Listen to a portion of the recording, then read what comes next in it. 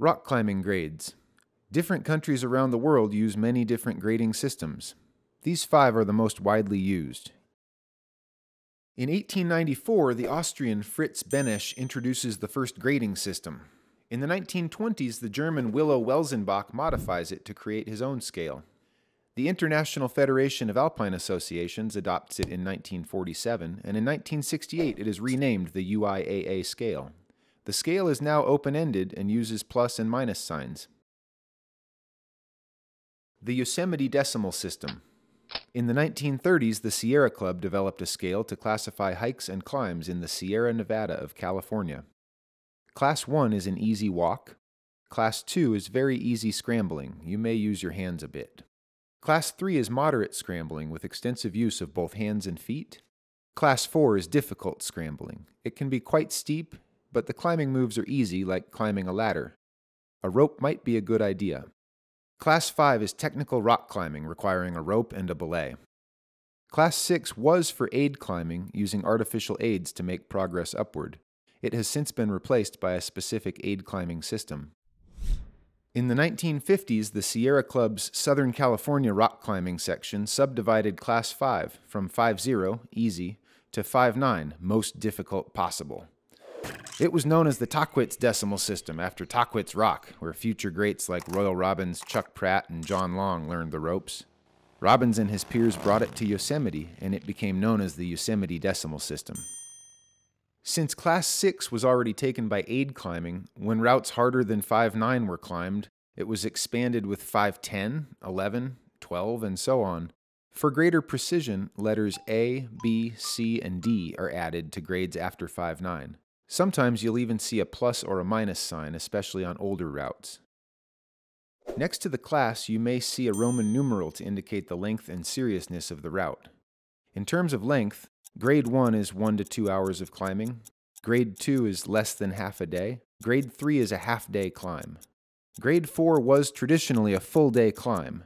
Grade 5 was traditionally a climb lasting 2 to 3 days, but many Grade 5s are now climbed in one long day.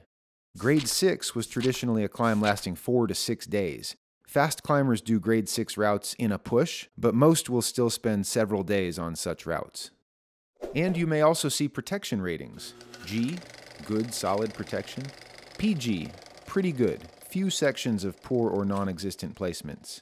PG-13, fair protection, falls may be long, but are less likely to cause serious injury. R, run out. Some protection placements may be very far apart, possibility of broken bones even when properly protected. X, no protection, extremely dangerous. Death fall potential, even when properly protected. In the French grading system, numbers going from 1 to 9 are subdivided with letters A, B, and C, which in turn are refined with a plus sign. It looks similar to the Fontainebleau boulder grading system, but they are not the same.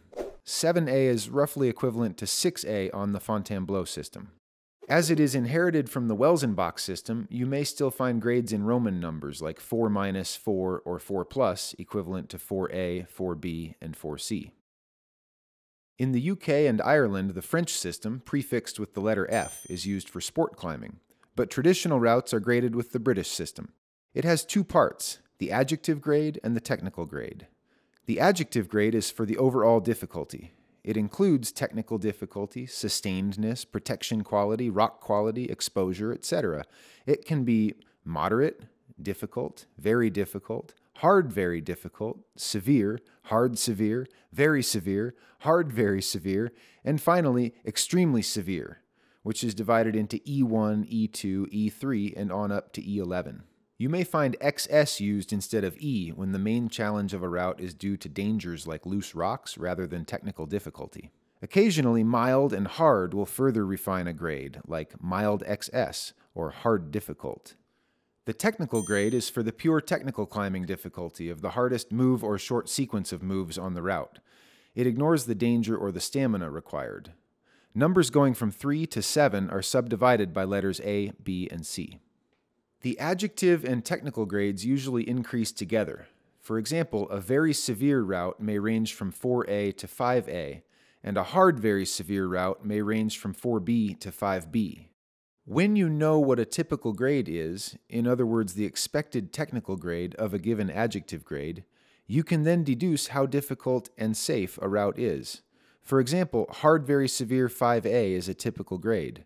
Knowing that, you can deduce that a hard very severe 4B indicates a relatively easy but unsafe route, whereas a hard very severe 5B means a relatively hard but safe route. On a multi-pitch route, a technical grade can be given for each pitch. The EWBANK system, invented by the English-born Australian climber John Eubank, simply uses one number to assess the overall competence required by a climb. It takes into account technical difficulty, exposure, length, quality of rock, protection, and other smaller factors. If one factor is outstanding, it is stated verbally in the short introduction to the climb. The Australian and the South African EWBANK systems look similar but don't match. Each type of climb requires a specific technique, so someone able to climb a 511 face climb may not be able to climb a 511 fist crack. In climbing gyms, the grades are sometimes optimistic compared to the outdoor grades. As the scale has expanded, there has been some grade inflation, especially in the lower and middle grades. As a result, an older 5.8 may be much harder than a new one. Grading is subjective and controversial, but you can pause on this chart, divided in 4 screens for readability, which should help you make some sense of it.